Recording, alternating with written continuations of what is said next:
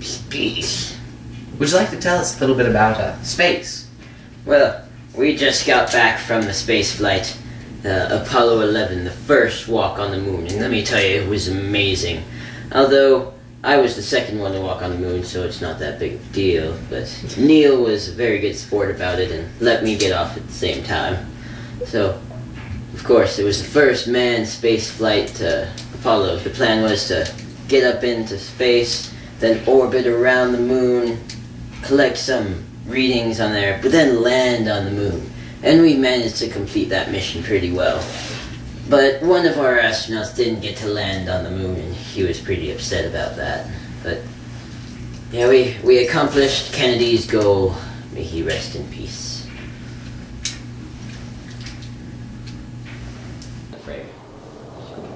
I'm Harry Reporter, and this is Ostrich von Rocketstein. Hello. So would you like to tell us a little bit about space, the final frontier? Well, space is a very big goal and a very big place that we in NASA have been trying to get to for many years. One of the main programs that we've been working on to get into space is the Apollo program.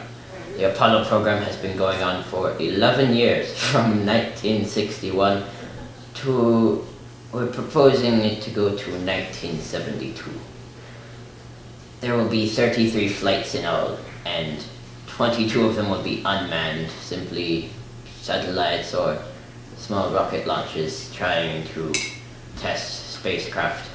But 11 of them will be manned, some orbiting, some going to the moon, like the Apollo 11, a very major accomplishment for us, completing Kennedy's goal for landing a man on space, landing a man on the moon, not on space, and then returning him to Earth. And the Apollo program was a major undertaking. When Kennedy said that we would do anything to get to the moon in 1961, he was giving a big goal to the American people, and a lot of people wanted to see it done, but many people didn't think it could be done. In fact, it was the largest commitment of resources, which is $24 billion in all, by any nation in peacetime, not during war.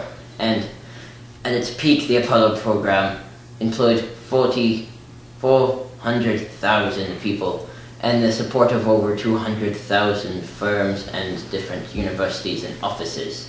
So it was a very big undertaking, of course.